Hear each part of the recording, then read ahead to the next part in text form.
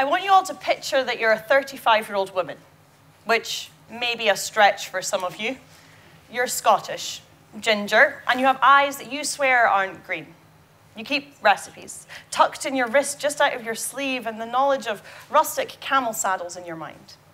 You're married, happily, to a philosopher who believes in time travel and gentle woolen jumpers and keeps kindness lodged in his beard.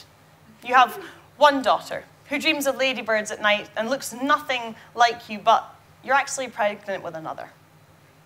Now, I want you to imagine that your husband suffers a second stroke in his life. The first left him paralyzed, the second kills him. You are now a single and pregnant mother, and it only takes one trip down Google to know the stereotypes. Fast forward 3 months. You still live in the house with the Dalmatian next door, but your older daughter is killed in a school shooting. You have now lost half your family in under 6 months. Now, I don't have to picture or imagine this because the woman I just described is my mother. I have no memories of my sister, and I never met my father, so how? How do we cope with this, and why? Why am I smiling and doing poems at an audience in Edinburgh? Because if there's one song that would sum up my life, it would be the Friends theme tune, especially the part where they go, "So no one told you life was gonna be this way." Just so happy. I'm so happy. I'm trying to play it cool, but that was awesome. The reason that I am here today is performance poetry. Because I'm already a philosophy student, so I thought that adding poet onto that would really help me fulfill my lifetime goal, which is to be the family disappointment who'll never make money.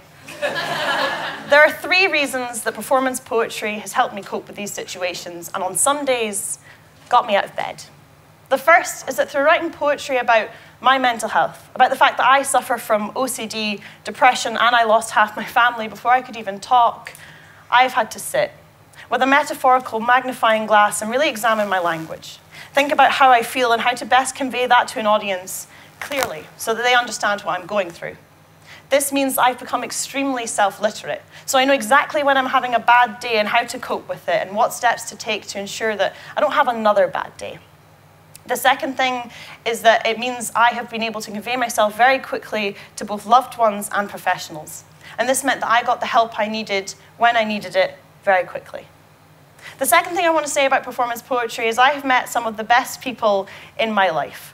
I have built a network of kind and supportive people who have acted both as a launching pad and as a safety net. And they've opened my eyes to all kinds of art. And we all know art is a very good resource for the tough times.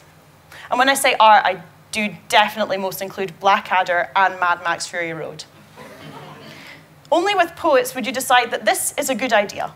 Packing up your flat after flying back from France, then going down to London on 4 hours sleep with a broken toe and being the sound and lighting technician for a show despite having no previous experience. This is why I am a poet. The third thing I want to say about performance poetry is I have had some of the most valuable experiences in my life. I'll get on stage and I'll do a poem about mental health, and someone in the audience might come to me and say something like, "I really like this line, it really summed up how I feel." Now, this is why poets don't get paid, because we'll always find your words so much more valuable. I mean, I wouldn't complain about getting money, but this has been one of the most beneficial things for my mental health, because the worst thing about depression for me is the sheer and unmovable belief that I am worth nothing. So an audience member saying to me that they've identified with something I've had to say makes me feel like I'm not doing too bad today. To know that they're inspired to go and get help or to call a friend, or just the fact they might carry something I've said like a song lyric in their head makes me feel pretty good. So here's what I want you to take away. Start writing. It's okay if it's haikus or limericks or even fan fiction, write it down. So long as it's not like Twilight fan fiction, because I don't want to inspire that. Consider performing and paying attention to your words, redrafting and then redrafting, because through doing this, you will very quickly change your outlook, and this will change your world. If we went back in time 3 years, there is no way I would be doing this, because my confidence through doing this has come on exponentially. No matter what you have to say, there will always be an audience member who identifies with exactly what you are thinking. I will never say that this is a cure, but it is a way to cope, and it has always worked for me.